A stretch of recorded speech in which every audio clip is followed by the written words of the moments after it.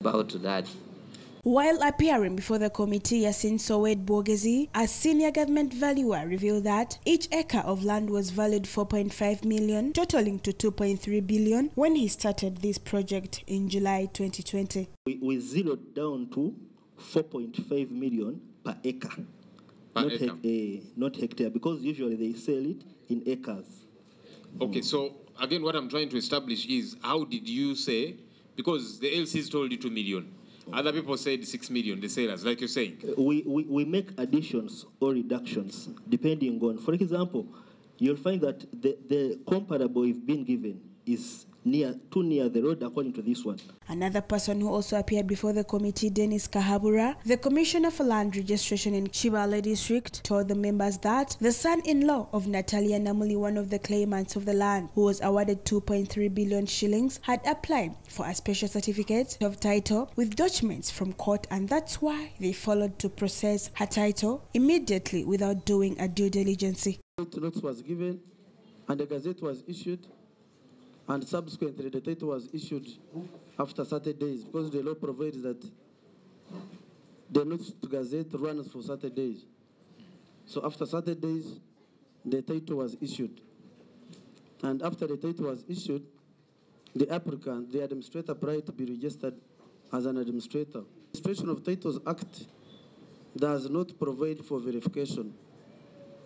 But as a new practice, we have found out that most court documents are forged.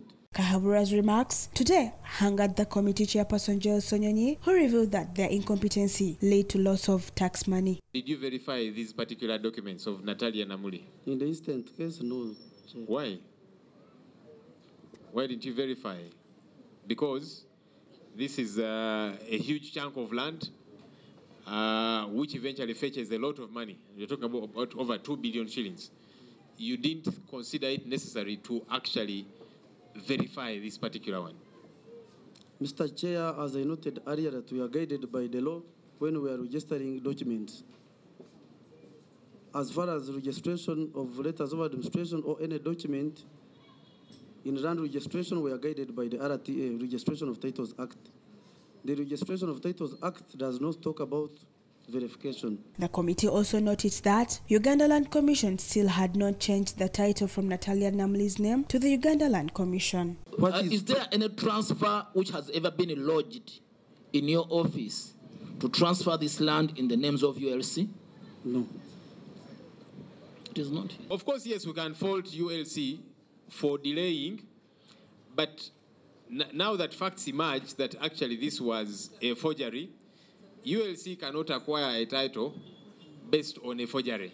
The committee then handed over Dennis Kahabura to Parliament Police Criminal Investigation Department to provide more information. The Commissioner for Land Registration, Becca Mugaino, was also directed to start processing for cancelling of Natalia Namuli's title. Sarah Nakandi for CTV PM Edition. Council here was saying is which goes